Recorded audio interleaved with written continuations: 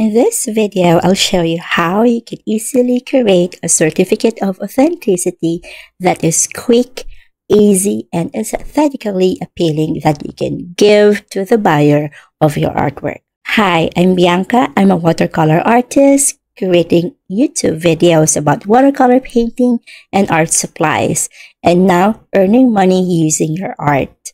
So stay with me until the end because I have free item for you. First, I use Canva to create my certificate of authenticity. Canva is a graphic design tool in which you can design a lot of things digitally and print. I use Canva to create my YouTube thumbnails, my YouTube banner, my business card, my planner designs, and my social media posts.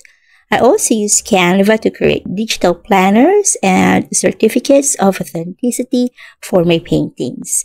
It's a free-to-use app that you could use on your mobile phone, tablet, and computer. Let's go to the computer and let's start creating our certificate.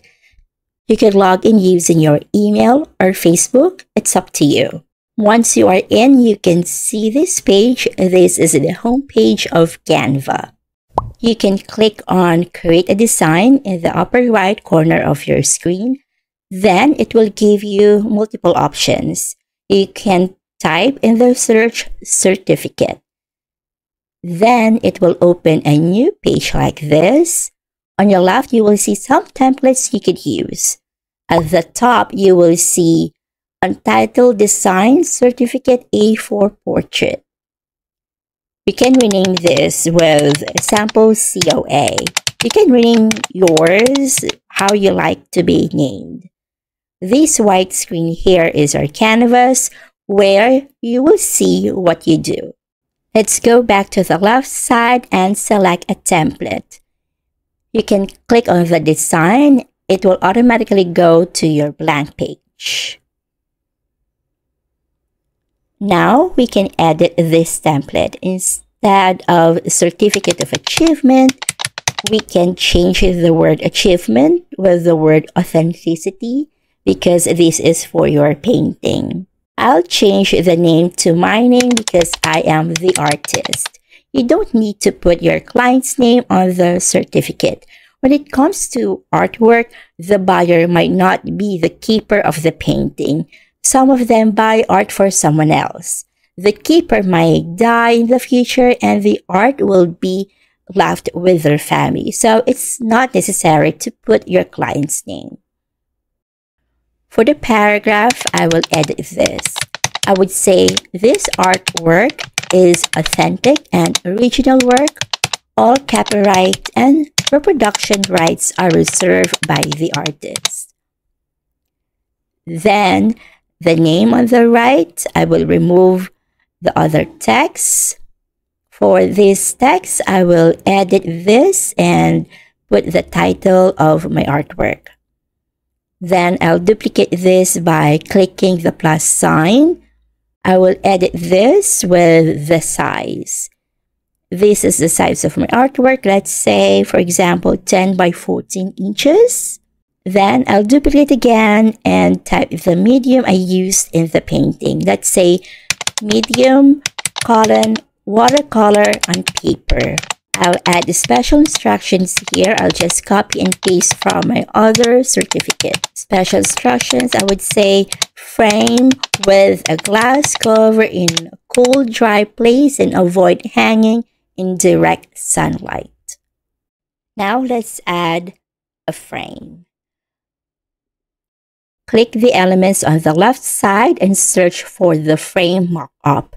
A mock-up is a visualization design. Like when I sell my artwork without a frame, I post it online and on the certificate with a frame. It can give an idea to the viewer of how the art or the design looks in the frame. For some t-shirts, mugs, bags, and a lot more. Since I am using a Pro account, most of the elements that will pop up first are for Pro. You can filter your search by clicking this toggle and selecting Free.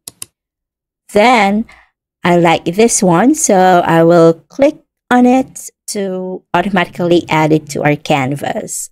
You can adjust the size and rotate if you need to. You may have a painting that is portrait or landscape, so you can rotate it. To resize the frame, you can hover on the side, and when you see the arrows that are pointing on both sides, you can enlarge and make the element smaller. To resize the frame, you can hover on the side, and when you see the arrows that are pointing on both sides, you can enlarge or make the element smaller. If you find this video helpful, kindly tap the like button. If you want to see videos like this, subscribe and make sure you have the bell notification on so you'll be notified if I upload a new video. Now it's time to upload the artwork. You can click on the uploads on the left. Then click the upload file. Once it is uploaded, you can click the photo and it will automatically go to your canvas. You can resize the photo. You may remove the background by clicking Edit Image and then BG Remover. You can see other elements here on the left. You can use graphics like watercolor brush strokes and other art elements. You can drop, drag, flip, rotate, and resize the elements. That's what I'm doing right now, but this time I speeded up the process, but watching what I do, I know you'll get what I do.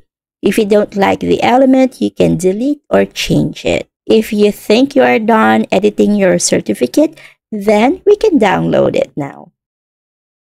Now let's download the file. Click on the word Share at the upper right side of the screen and then scroll down and then select Download. It may give you PNG as suggested, but you can click to show the others. I recommend selecting PDF printing. Then take the flattened PDF to make sure you'll be printing one page only. Then on the color profile, select CYMK. Then you can click on Download. Once you have saved the file on your computer, you can print it out. You may sign the certificate or add a stamp. I use my logo with a wax seal. Okay, it's time for the free item.